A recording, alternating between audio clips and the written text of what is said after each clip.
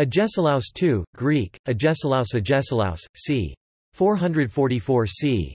360 BC, was a Eurypontid king of the ancient Greek city-state of Sparta, ruling from 398 to about 360 BC, during most of which time he was, in Plutarch's words, "as good as though commander and king of all Greece," and was for the whole of it greatly identified with his country's deeds and fortunes. Small in stature and lame from birth, Agesilaus became ruler somewhat unexpectedly in his mid-40s. His reign saw successful military incursions into various states in Asia Minor, as well as successes in the Corinthian War. However, several diplomatic decisions resulted in Sparta becoming increasingly isolated prior to his death at the age of 84 in Cyrenaica.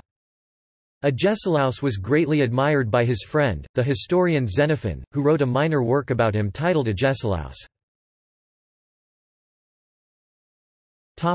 Life.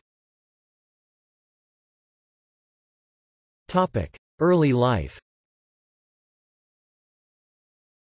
Agesilaus was the son of Archidamus II and his second wife, Eupileia, brother to Cynisca, the first woman in ancient history to achieve an Olympic victory, and younger half-brother of Agesilaus II. There is little surviving detail on the youth of Agesilaus.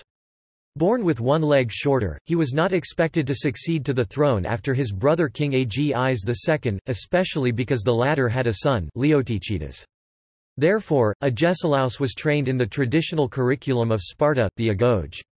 However, Leotychides was ultimately set aside as illegitimate, contemporary rumors representing him as the son of Alcibiades, and Agesilaus became king in 398, at the age of about 40. In addition to questions of his nephew's paternity, Agesilaus's succession was largely due to the intervention of the Spartan general, Lysander, who hoped to find in him a willing tool for the furtherance of his political designs. Lysander and the young Agesilaus came to maintain an intimate relation, see pederasty in ancient Greece, as was common of the period. Their unique relationship would serve an important role during Agesilaus's later campaigns in Asia Minor. Early reign. Agesilaus is first recorded as king during the suppression of the conspiracy of Cynodon, shortly after 398 BC. Then, in 396, Agesilaus crossed into Asia with a force of 2,000 Neodamodes freed Helots and 6,000 allies including 30 Spartiates to liberate Greek cities from Persian dominion. On the eve of sailing from Aulis he attempted to offer a sacrifice, as Agamemnon had done before the Trojan expedition, but the Thebans intervened to prevent it, an insult for which he never forgave them. On his arrival at Ephesus a 3-month truce was concluded with Tissaphernes, the satrap of Lydia and Caria, but negotiations conducted during that time proved fruitless, and on its termination Agesilaus raided Phrygia, where he easily won immense booty from the satrap Pharnabazus. Tissaphernes could offer no assistance, as he had concentrated his troops in Caria. In these campaigns Agesilaus also benefited from the aid of the 10,000, a mercenary army, who marched through miles of Persian territory to reach the Black Sea. After spending the winter organizing a cavalry force Hippus, he made a successful incursion into Lydia in the spring of 395. Tithraustes was sent to replace Tissaphernes, who paid with his life for his continued failure. An armistice was concluded between Tithraustes and Agesilaus, who left the southern satrapy and again invaded Phrygia, which he ravaged until the following spring. He then came to an agreement with Pharnabazus and once more turned southward. During these campaigns, Lysander attempted to manipulate Agesilaus into ceding his authority. Agesilaus, the former passive lover of Lysander, would have nothing of this, and reminded Lysander, who was only a Spartan general, who was king. He had Lysander sent away to assist the naval campaigns in the Aegean. This dominating move by Agesilaus earned the respect of his men at arms and of Lysander himself, who remained emotionally close with Agesilaus. In 394, while encamped on the plain of Thebe, he was planning a campaign in the interior, or even an attack on Artaxerxes II himself, when he was recalled to Greece to fight in the Corinthian War between Sparta and the combined forces of Athens, Thebes, Corinth, Argos and several minor states. The outbreak of the conflict had been encouraged by Persian payments to Sparta's Greek rivals. A rapid march through Thrace and Macedonia brought him to Thessaly, where he repulsed the Thessalian cavalry who tried to impede him.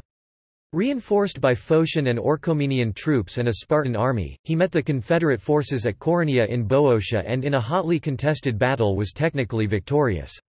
However, the Spartan baggage train was ransacked and Agesilaus himself was injured during the fighting, resulting in a subsequent retreat by way of Delphi to the Peloponnese. Shortly before this battle, the Spartan navy, of which he had received the supreme command, was totally defeated off Sea Cnidus by a powerful Persian fleet under Conon and Pharnabazus. During these conflicts in mainland Greece, Lysander perished while attacking the walls of Thebes. Pausanias, the second king of Sparta, see Spartan constitution for more information on Sparta's dual monarchy, was supposed to provide Lysander with reinforcements as they marched into Boeotia, yet failed to arrive in time to assist Lysander, likely because Pausanias disliked him for his brash and arrogant attitude towards the Spartan royalty and government. Pausanias failed to fight for the bodies of the dead, and because he retrieved the bodies under truce, a sign of defeat, he was disgraced and banished from Sparta. In 393, Agesilaus engaged in a ravaging invasion of Argolis. In 392 BC he made several successful expeditions into Corinthian territory, capturing Lechium and Piraeus. The loss, however, of a battalion Mora, destroyed by Iphicrates, neutralized these successes, and Agesilaus returned to Sparta. In 389 BC he conducted a campaign in Acarnania, but 2 years later the Peace of Antalcidas, warmly supported by Agesilaus, put an end to the war, maintaining Spartan hegemony over Greece. In this interval, Agesilaus declined command over Sparta's aggression on Mantinea, and justified Phoebida's seizure of the Theban Cadmea so long as the outcome provided glory to Sparta. Decline. When war broke out afresh with Thebes, Agesilaus twice invaded Boeotia in 378 and 377 BC, although he spent the next 5 years largely out of action due to an unspecified but apparently grave illness. In the Congress of 371 an altercation is recorded between him and the Theban general Epaminondas, and due to his influence, Thebes was peremptorily excluded from the peace, and orders given for Cleombrotus to march against Thebes in 371. Cleombrotus was defeated at Leuctra and the Spartan supremacy overthrown. In 370 Agesilaus was engaged in an embassy to Mantinea, and reassured the Spartans with an invasion of Arcadia. He preserved an unwalled Sparta against the revolts and conspiracies of Helots, Perioeci and even other Spartans, and against external enemies, with 4 different armies led by Epaminondas penetrating Laconia that same year. Again, in 362, Epaminondas almost succeeded in seizing the city with a rapid and unexpected march. The Battle of Mantinea, in which Agesilaus took no part, was followed by a general peace. Sparta, however, stood aloof, hoping even yet to recover her supremacy. According to Xenophon, Agesilaus, in order to gain money for prosecuting the war, supported the satrap Ariobarzanes II in his revolt against Artaxerxes II in 364 revolt of the satraps, and in 361 he went to Egypt at the head of a mercenary force to aid the king Nectanebo I and his regent Teos against Persia. He soon transferred his services to Tias's cousin and rival Nectanebo II, who, in return for his help, gave him a sum of over 200 talents. On his way home Agesilaus died in Cyrenaica, around the age of 84, after a reign of some 41 years. His body was embalmed in wax, and buried at Sparta. He was succeeded by his son Archidamus III. Legacy. Agesilaus was of small stature and unimpressive appearance, and was lame from birth. These facts were used as an argument against his succession, an oracle having warned Sparta against a lame reign. Most ancient writers considered him a highly successful leader in guerrilla warfare, alert and quick, yet cautious—a man, moreover, whose personal bravery was rarely questioned in his own time. Of his courage, temperance, and hardiness, many instances are cited, and to these were added the less Spartan qualities of kindliness and tenderness as a father and a friend. As examples, there is the story of his riding a stick horse with his children and upon being discovered by a friend desiring that he not mention till he himself were the father of children, and because of the affection of his son Archidamus for Cleonymus, he saved Sphodrias, Cleonymus' father, from execution for his incursion into the Piraeus, and dishonorable retreat, in 378. Modern writers tend to be slightly more critical of Agesilaus's reputation and achievements, reckoning him an excellent soldier, but one who had a poor understanding of sea power and siegecraft. As a statesman he won himself both enthusiastic adherents and bitter enemies. Agesilaus was most successful in the opening and closing periods of his reign, commencing but then surrendering a glorious career in Asia, and in extreme age, maintaining his prostrate country. Other writers acknowledge his extremely high popularity at home, but suggest his occasionally rigid and arguably irrational political loyalties and convictions contributed greatly to Spartan decline, notably his unremitting hatred of Thebes, which led to Sparta's humiliation at the Battle of Leuctra and thus the end of Spartan hegemony. Historian J. B. Berry remarks that, "There is something melancholy about his career." Born into a Sparta that was the unquestioned continental power of Hellas, the Sparta which mourned him 84 years later had suffered a series of military defeats which would have been unthinkable to his forebears, had seen its population severely decline, and had run so short of money that its soldiers were increasingly sent on campaigns fought more for money than for defense or glory. Other historical accounts paint Agesilaus as a prototype for the ideal leader. His awareness, thoughtfulness, and wisdom were all traits to be emulated diplomatically, while his bravery and shrewdness in battle epitomized the heroic Greek commander. These historians point towards the unstable oligarchies established by Lysander in the former Athenian Empire and the failures of Spartan leaders such as Pausanias and Cleombrotos for the eventually suppression of Spartan power. The ancient historian Xenophon was a huge admirer and served under Agesilaus during the campaigns into Asia Minor. Plutarch includes among Agesilaus's 78 essays and speeches comprising the Apothemata Agesilaus's letter to the Ephors on his recall. We have reduced most of Asia, driven back the barbarians, made arms abundant in Ionia.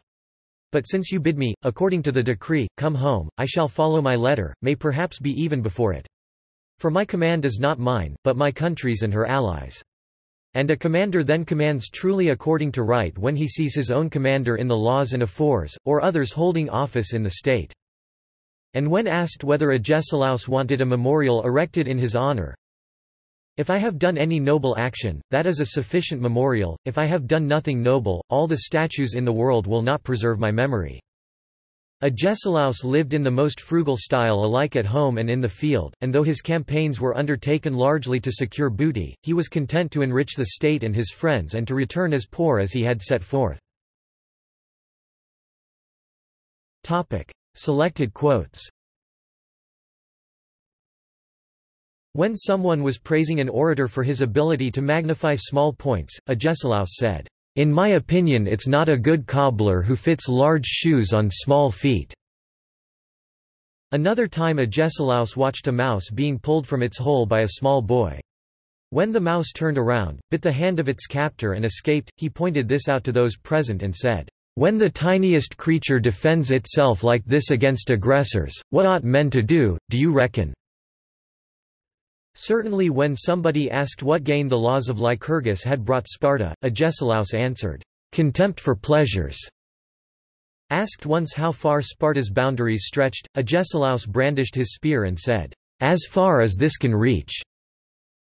On noticing a house in Asia roofed with square beams, Agesilaus asked the owner whether timber grew square in that area. When told no, it grew round, he said, "What then? If it were square, would you make it round?" Invited to hear an actor who could perfectly imitate the nightingale, Agesilaus declined, saying he had heard the nightingale itself. See also: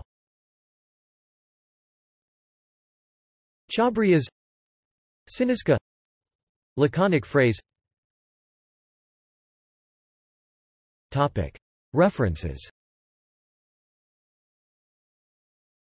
This article incorporates text from a publication now in the public domain, Smith, William, ed. 1870. Agesilaus II. Dictionary of Greek and Roman Biography and Mythology. Further reading. Cartledge, Paul. Agesilaus and the Crisis of Sparta. Baltimore, Johns Hopkins University Press, 1987. Cockwell, G. L. Agesilaus and Sparta. The Classical Quarterly 26 1976, 62–84. David, Ephraim. Sparta Between Empire and Revolution 404–243 BC, Internal Problems and Their Impact on Contemporary Greek Consciousness. New York, Arno Press, 1981. Forrest, WGA History of Sparta, 950–192 BC 2d ed. London, Duckworth, 1980. Hamilton, Charles D. Agesilaus and the Failure of Spartan Hegemony. Ithaca, N.Y., Cornell University Press, 1991. Hamilton, Charles D. Sparta's Bitter Victories, Politics and Diplomacy in the Corinthian War. Ithaca, N.Y., Cornell University Press, 1979. Plutarch. Agesilaus. In Plutarch's Lives, translated by Bernadotte Perrin, 11 vols. Cambridge, Harvard University Press, 1959–1967. Wiley, Graham. Agesilaus and the Battle of Sardis. Clio 74 1992, 118–130. Xenophon. A History of My Times Hellenica, translated by George Cockwell. Boston, Penguin Books, 1966.